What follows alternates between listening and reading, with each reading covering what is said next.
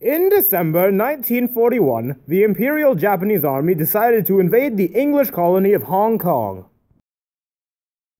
Though the Chinese of Hong Kong were oppressed, they did not support a Japanese invasion.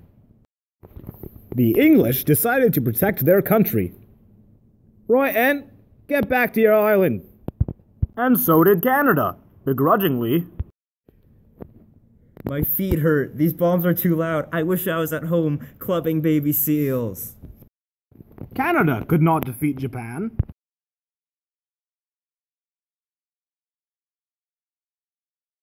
Nor could England.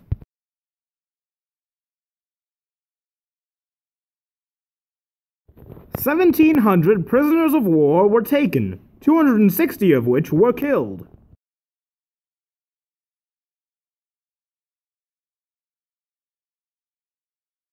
Of the 14,000 Allied soldiers, 1,975 Canadians fought.